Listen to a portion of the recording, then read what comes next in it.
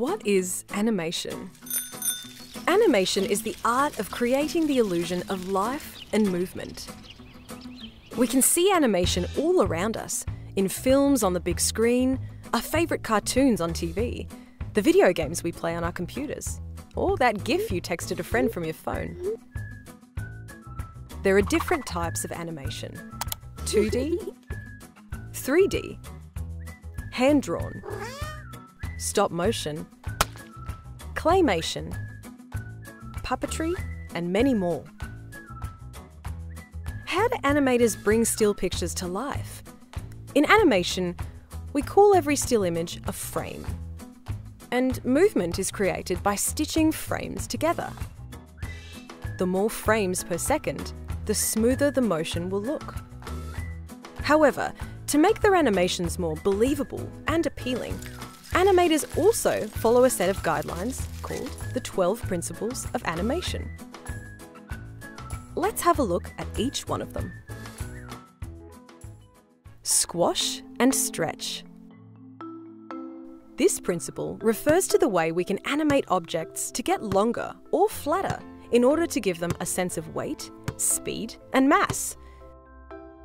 The more an object is squashed and stretched, the softer it looks. Less squash and stretch makes an object look stiffer. One important thing to remember is that the overall volume of the object needs to remain the same during the squash and stretch.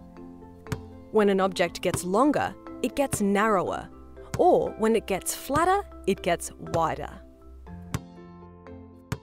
Anticipation. This principle is used when characters or objects make an action that gives viewers a clue about what is going to happen next. In this frame, we can see an action that anticipates what is coming next: the toast jumping out of the toaster. Staging. This principle refers to the way that we present or frame an idea, so it's easily understood by the audience. There are many ways we can apply staging to an animation. It can be through acting, setting, camera angle, timing, or any combination of these techniques. Animators also use staging to control where the audience is focused. An example of bad staging would be if too many things happen at once in a scene. We wouldn't know what to look at. To make your audience focus on the actions and the surroundings, you could use a full shot.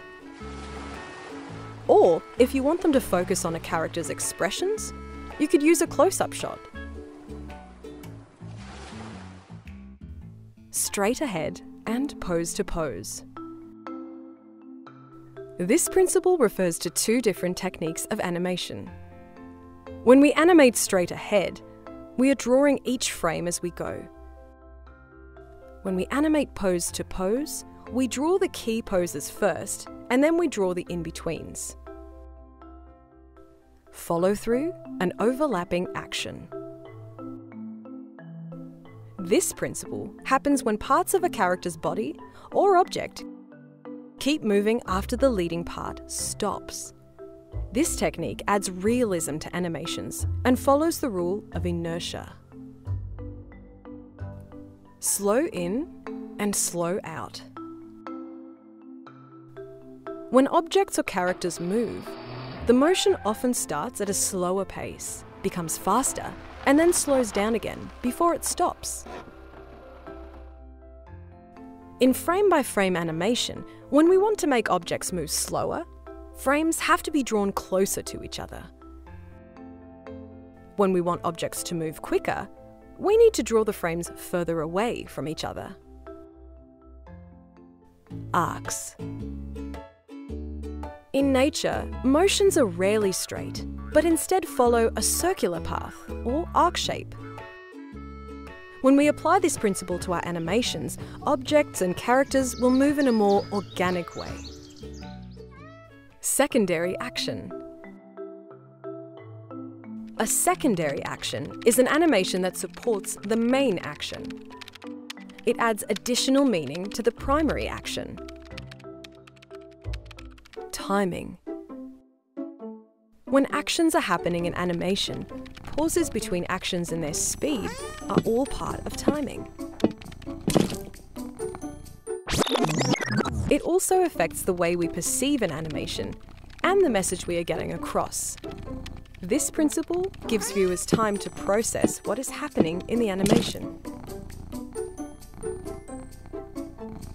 Exaggeration. This is a widely used principle and can be applied to any character's reaction, pose, and expression. By using exaggeration, we create a bigger impact on the viewer, and the message we are trying to communicate becomes really evident and more believable. Solid drawing. Creating solid drawings means illustrating objects and characters that make us feel like they are placed in a three-dimensional space and have volume and weight. Appeal. We apply this principle to illustrations to make them look interesting and likeable. For example, by using shapes when designing characters, or by changing the proportions of characters. Now you know a bit more about the 12 principles of animation. Why not give them a go for yourself? Pick an object and bring it to life.